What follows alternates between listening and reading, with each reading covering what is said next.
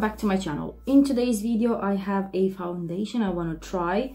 This is on the market for some while. So this is called the EX1 INVISIWEAR liquid foundation. This is how it looks like. So I will be testing this today. So if you want to see how it goes and how it looks on the skin and how long it's gonna stay on, and keep on watching. So as I did mention, this is the bottle. By the way, this has 30 mils. It's made in Italy. It's not glass, it's like a rigid plastic, and probably this shade will be off on me. It looks really dark. This is in the shade 6, by the way.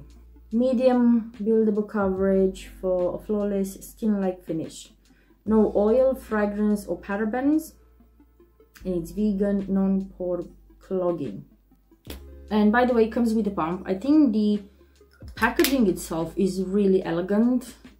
I like this coppery shade, and the fact that it comes with a pump. It feels really lightweight, so as I did mention, it's not glass, it's like a plastic.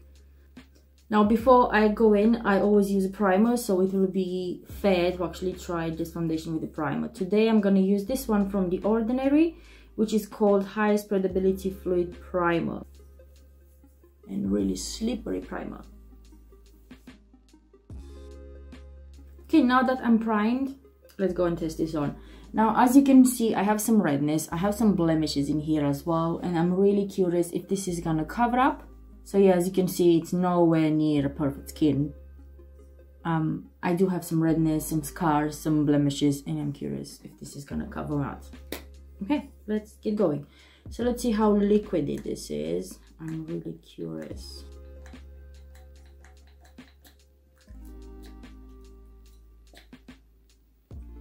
I expect it to be a bit more liquidy, I don't know why. It's really dark. Really dark. Let's see, the formula is not that, you know, thin. It's quite thick. I'm gonna try this first, and then I will mix it with the other foundation as well, because I'm just really curious about the formula. So let's see.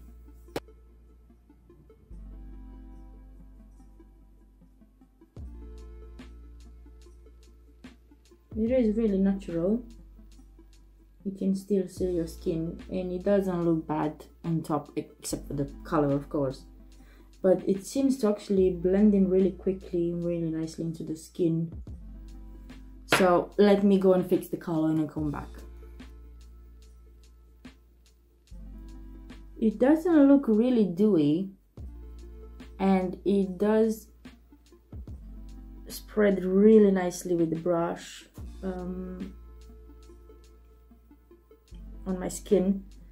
It feels like I don't have anything on my skin, really. It's really lightweight at the moment. Let's see if I can build it up, and if it's gonna look cakey, or you know, if it's gonna go in nicely. Because so far I like how it looks on the skin, even with brush. Starting using lately the brush.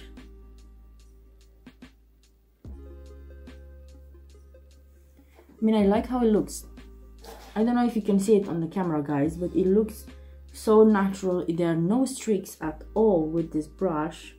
It went all so nicely. It blends so easily with the brush, and I don't know if you actually if the actual primer helps or not with that. I like how it looks like. It definitely gives me just a light coverage. It's not the coverage. It covered most of it in the redness and everything, but not entirely. But now I'm gonna go with a sponge to see how it works. By the way, I bought this as a pack of 3. This is from Empora, London or something. They just came from Amazon, so I'm curious to test this on. They're not as squishy as my normal sponge.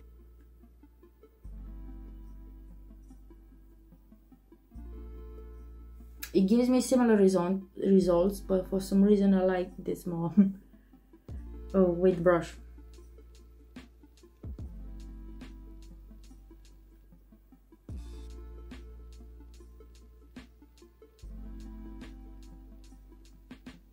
Again, I'm gonna try to see if I can build it up with the sponge. you know, in the areas where I have redness, which it seems to work just fine. It does build up. It does look nice on the skin. It turned into a soft matte. I have just a slightly dewiness, and it gave me medium coverage. It doesn't feel heavy on the skin. It doesn't look cakey at the moment.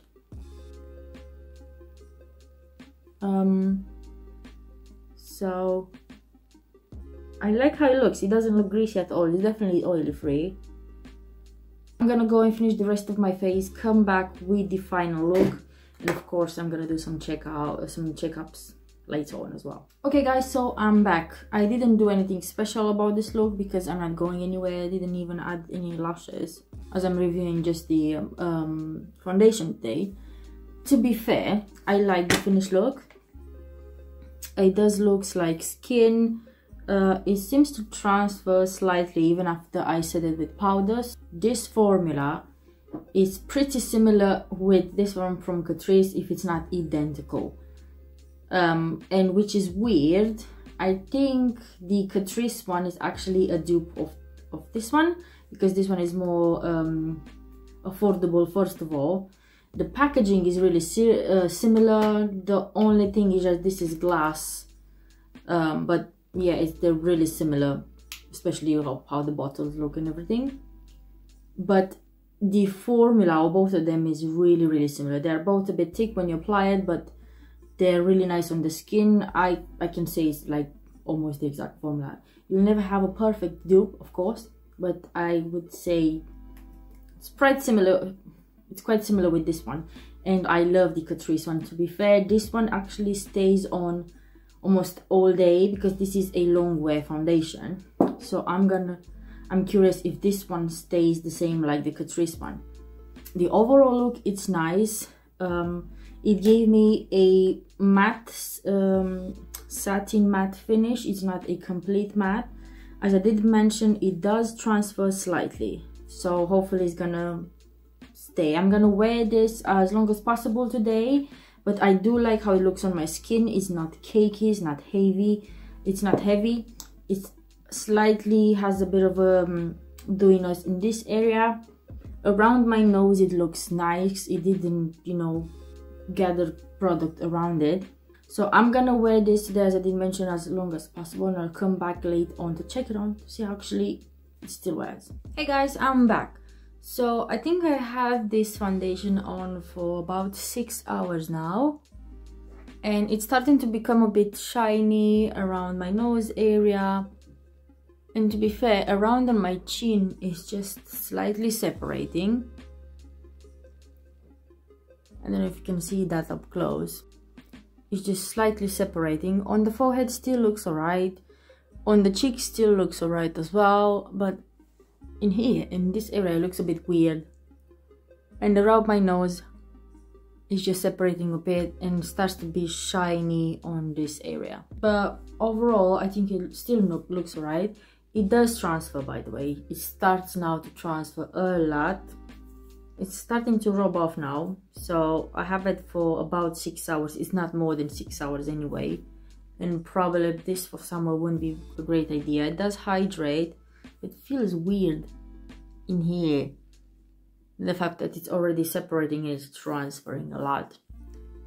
So yeah, I liked it when I first applied it. It looked really nice on the skin. It was fine. It wasn't any issue to blend it in. But me having an oily skin apparently is not gonna stay on. This is not a long-lasting foundation. And it doesn't say anything about that anyway. So they didn't claim it. That will be a long-lasting foundation anyway.